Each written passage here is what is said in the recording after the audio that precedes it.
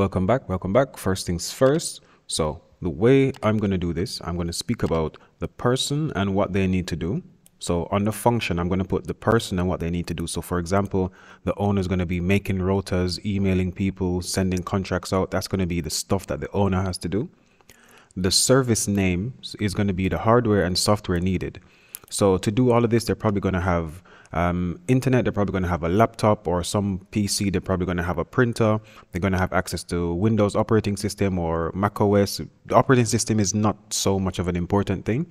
It's mainly the softwares that they actually use other than the operating system. So maybe Microsoft Office, and if there's a specific rota software that you know of that you've researched and found, you can mention that as well. And then I'm going to over here describe how the hardware and software will be used to carry out the tasks. So for example, we mentioned Rota, right?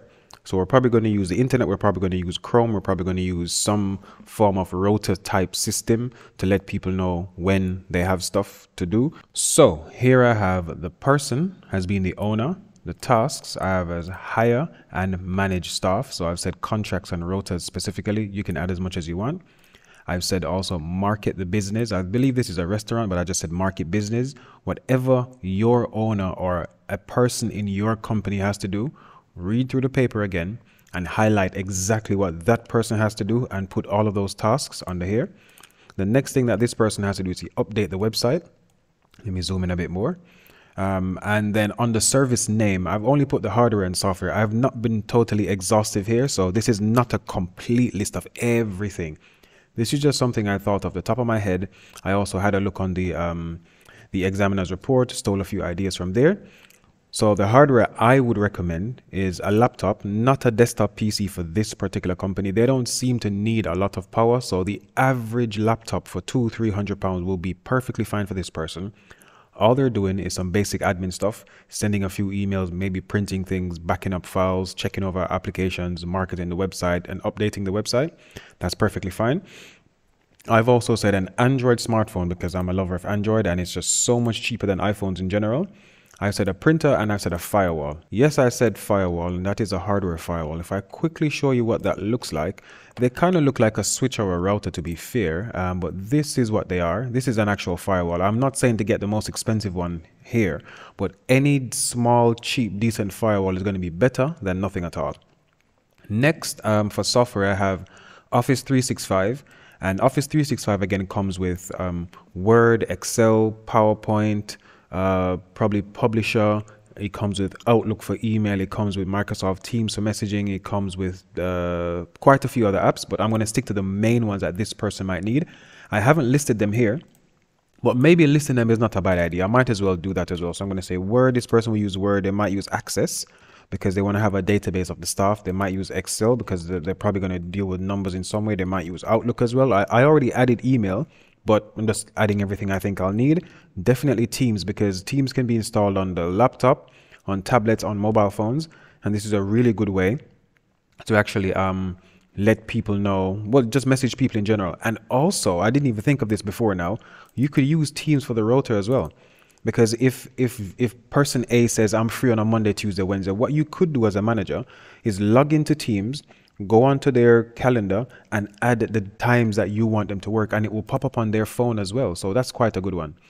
Next, we have cloud email. I said cloud email because you can have an email server in the restaurant, but I don't think that would make much sense personally because you don't want to have everything in one basket. And if something goes down at the restaurant, you're kind of left in the dark. I also said cloud web server, so something like Wix, Squarespace, WordPress, something again that's not on site, that's not at the restaurant. So they could have a website server at the restaurant. They could have an email server at the restaurant. They could have a file server at the restaurant, but having those options alone don't make much sense. And maybe having both of those options for a company like this might not make the most sense as well. Next one I said cloud file server, so maybe something like Google Drive, OneDrive. For this one, I would probably use OneDrive because we already have Office 365. So let's just say for argument's sake, this person is paying the monthly subscription, however much that costs. They get most of this stuff in that subscription without paying anything extra. The next thing I had is, I would say physical, PHYS, physical file server. And this could just be, a file server could just be a £200 hard drive connected to your router so you can access it from anywhere and you can back up files to it once you're on the network as well. That's what I would recommend for a small company, but I would put this behind a hardware firewall and make sure that no one can get access to it physically. I said anti-malware software, so well, anti-malware already means anti-malware software, but anti-malware with a firewall. So choose one that maybe has a firewall built in, or if you wanted to go and look for a specific one that just does the antivirus on one side and then the firewall is a separate program, that's perfectly fine as well. I'm going overboard here as I normally do to try and be as exhaustive in the lists as possible without being crazy. So I'm saying two-factor authentication app. On my phone, I've got the Microsoft authentication app. I've got the Google authentication app, meaning whenever I try to sign into like my PlayStation app on my phone or the website or even on my PS5 at home as well, I type in my username, I type in my password, and I also have to go to that app and put in the code that's in that app so that it's very, very hard to hack. I've said a Rota app as well. You can choose a Rota app you want. You can research free Rota apps and you can find quite a few. Or you could use Microsoft Teams as well. It's up to you. And again, all I'm mentioning here is the hardware and software that this one person, let's go back over here, that this one person is going to be using. If you have multiple people, they're going to use slightly different things. But this one person needs to do these actions mentioned here, and these actions need these pieces of hardware and these pieces of software to do it. And I've mentioned encryption software as well. That's going to be on maybe on the backup server, sorry, the file server. So when they transfer anything to it, it's encrypted straight away. Now, let me go over to my service description. It's quite long, but I try to give as much detail as possible. The first thing I said, and again, you don't have to use a laptop. I only use a laptop because I looked at this company, looked at what this person needs to do and think, a laptop might make more sense for this person, because if they're the owner, they're going to want to move around. They might take the laptop home. They might want to do some tasks from home some days. They might not want to drive to the restaurant just to order some stuff. They could sit at home in bed and order some stuff. They could sit at home in bed and set the rota. They could email people. They don't have to come into work. Whereas if it were a desktop, they would have to go and find a desktop and sit down and do it. A laptop can be used from anywhere. So I've said the laptop will be used to complete most or all of the admin tasks. You could use the mobile phone to some degree as well for most of this, because to be fair, most people use mobile phones now for everything.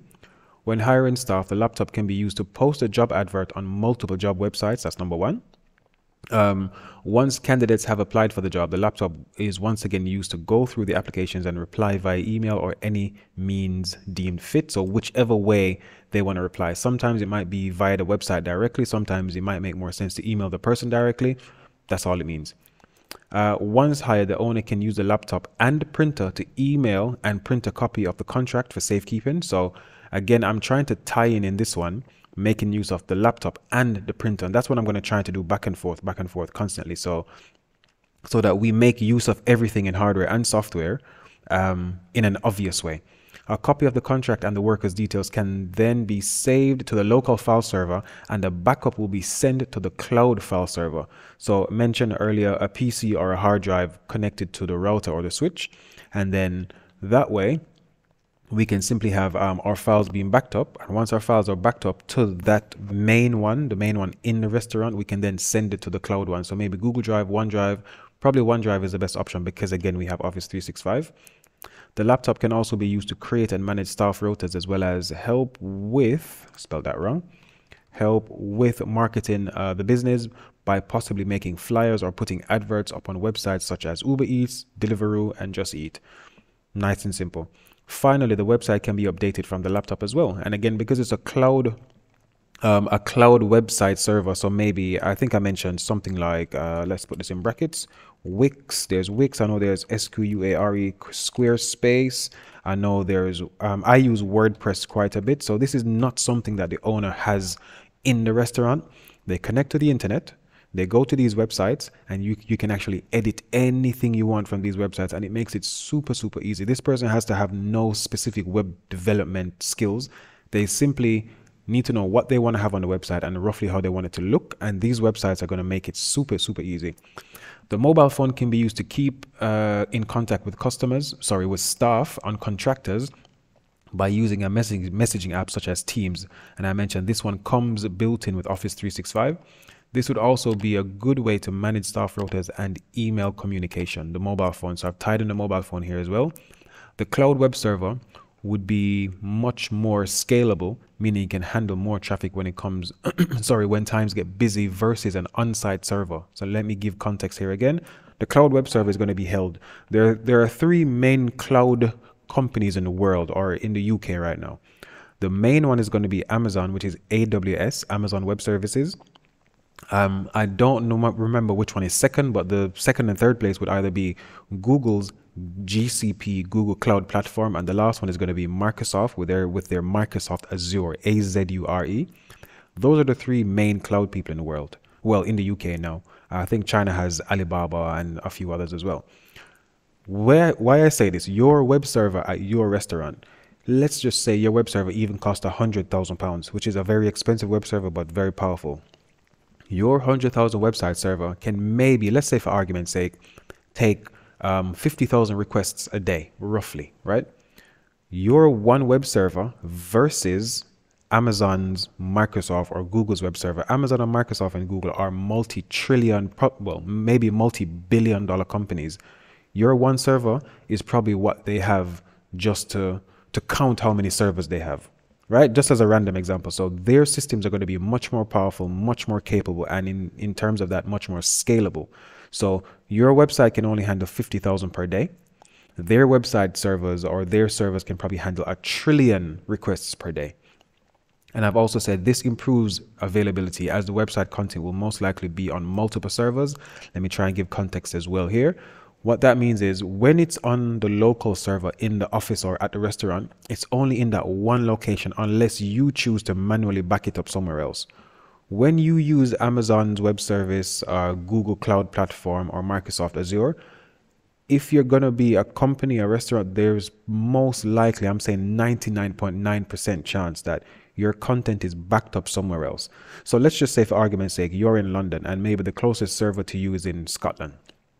Even though it's in Scotland and you're in London, there's probably going to be a backup in Birmingham as well, or Manchester as well. I don't know where.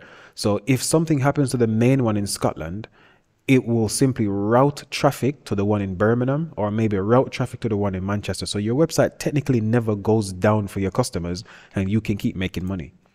Not the last one. A local file server would be good for keeping a copy of employees' documentation. The owner should ideally also use a cloud service or backup in the event of a disaster.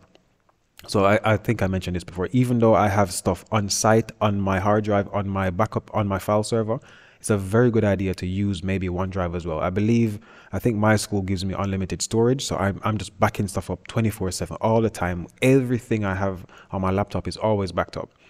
The local file server should have a hardware firewall and a host-based firewall. Hardware firewall is that thing I showed you earlier. A host-based firewall is just the antivirus you would have installed on the PC, and most of them nowadays come with some form of firewall software, as well as some form of encryption to prevent third parties from viewing the information if it is stolen. So we know what encryption is again. This is just jumbling the stuff that we have, Word document, images, audio notes, messages, songs, jumbling that information so that if someone were to steal that server, steal that hard drive and take it home and they plug it into their PC, they won't be able to actually access anything or see anything sensible. And finally, I've got two-factor authentication app, which will allow the owner to keep files very secure. This, coupled with the hardware firewall, anti-malware, will ensure the Data Protection Act is being adhered to. Simply meaning, with all of this stuff in place, if something were to happen and somebody put in a complaint or something, they could be like, listen, we did everything that we could do. We had the hardware firewall right next to the router, so the router was plugged into the hardware firewall, so it was harder for people to get into the network, number one. Every single device that we have in the company is being we have anti-malware software installed in it. Apologies. So maybe let's say it's Kaspersky, McAfee, whichever one. And then that coupled with the two-factor authentication app. So every time you have to log into one of the systems, you have to put in your username, your password. Maybe even they'll text you half of the code you need to put into your mobile phone, and then the other half of the code is going to be in the two-factor authentication app. So this is how I would do it. This is very, very exhaustive in my opinion. You don't need to go this detailed, but if you do go this detailed, I think you're pretty much guaranteed a distinction if you mention the person who's going to be doing all these tasks. And again, the tasks that they need to complete are going to be completed or be done with these pieces of hardware and software. And over here, you simply mention how you're going to make use of, how the person, sorry, not how you, but how that person is going to make use of the hardware and software, and be as detailed as you can. Now, I don't like reading paragraphs, so I break everything down into bullet points, into sentences, so that when you read it, when I'm reading it, it's very easy for me to read. If you want to do one massive paragraph, that's fine. It doesn't really matter. Once all the information is there, you should be good. I was going to do a second video with another description, but I thought instead of doing that, that one was pretty detailed. So I'm going to leave it as it is, and I'm going to simply come down here and maybe look at a few other people or a few other persons or things that could be used. So another thing that they mentioned is that there is going to be a manager at this restaurant or at this company. You need to ask yourself, what will this manager need to do? And then, just as we did before, think about the hardware and software that they will need. The next person we have is the host. Think about what the host will do and the hardware and software they will need. Now, straight away, I can think of Office 365 as well, maybe. They might have access to the laptops at some point. They might need to sign on. So they're probably going to have a mobile phone with Teams on there, email on there, the Rota software on there. They're probably going to have anti-malware software on there as well. So some firewall. They're probably going to have access to the wireless access points of the WAP.